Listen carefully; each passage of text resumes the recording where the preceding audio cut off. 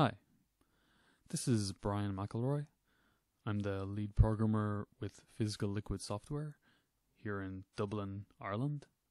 And I'd like to welcome you to the first in a series of tutorial videos on our plugin for Unity, Liquid Physics 2D. So I'm just going to dive right in and create our first scene with the Liquid. So I'll load up Unity. I'll create a new project. Then I'll import the package. So import package. I'm just importing this from my hard drive, but when you buy it on the asset store, this process will be identical. So I'll just import everything.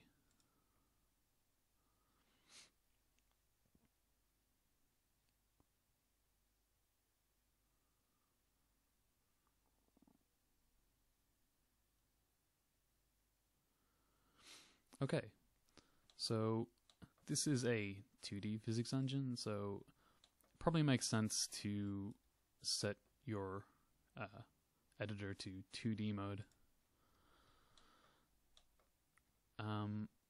Now the first thing you want to do in every scene in which you're using Liquid Physics 2D is drag in this particular prefab. So in this directory, Liquid Physics 2D prefabs, there's a prefab called LP Manager. So just drag that into your scene. That's all you need to do. Don't worry about that anymore. Okay, so we're going to create our first scene with Liquid. So first I'm going to create a container for the Liquid, some kind of like a basin to hold it. So I will create a new game object. Then I'll go to Component, Liquid Physics 2D, Collider. I'm going to choose Polygon because I can make it in any shape I want it in this case. Okay, so as you can see, it starts off as a pentagon, but if we click on Draw a Shape, we can just start drawing vertices. So this is my basin. And when I get to the last vertex, I just click on Stop Drawing, then click back in the editor, and there we go. So this is our static basin, which will just stay there and contain the particles. Now I'll create a dynamic body, like a ball. So same procedure, I'll create a new game object. I'll go to Component, Liquid Physics 2D, Collider, and a circle in this case. And I'll just set its body type to dynamic, so it'll fall under gravity. So if we hit play, hooray, physics is happening. But you didn't get this for that. You want to see Liquid. So same procedure, create empty game object. And this time we'll say Component, Liquid Physics 2D, particle group. And we'll just say circle.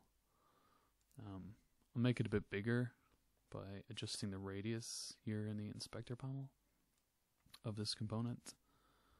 Yeah, that looks pretty good. And I'll move this thing out of the way. Okay, so now when we hit play, hooray, Liquid.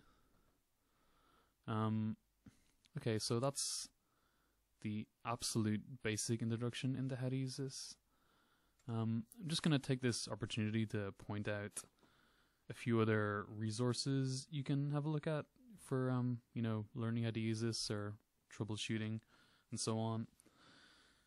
First of all, we have a dedicated forum for our assets, and there's going to be stickies there with facts and troubleshooting. Also, all the information in those facts is in the documentation, which is included in the plugin here in the documentation folder, this text file. Also, all the components that make up the asset. They have this LP prefix in front of them, and every single public field here that you can edit has got tooltips. So if you're curious about any of these things, you know, density, etc., just hover your mouse over them and you'll get more information. Also, every one of these classes is fully commented. So if I just have a look at this in MonoDevelop, we can see there's the tooltips, and there's a XML commenting summary for you know, the classes, all the important fields, and all the functions. So telling you what everything does.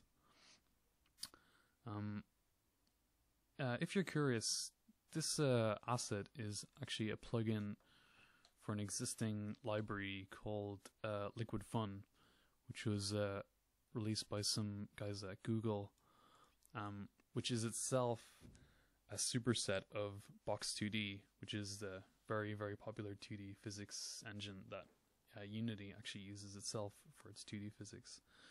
So if you want to read about techniques for how to use these libraries and how to make things for your game, the documentation for Liquidfun and also Box2D would be very helpful. So the links to all these resources are going to be in the description of this video. And thanks for watching.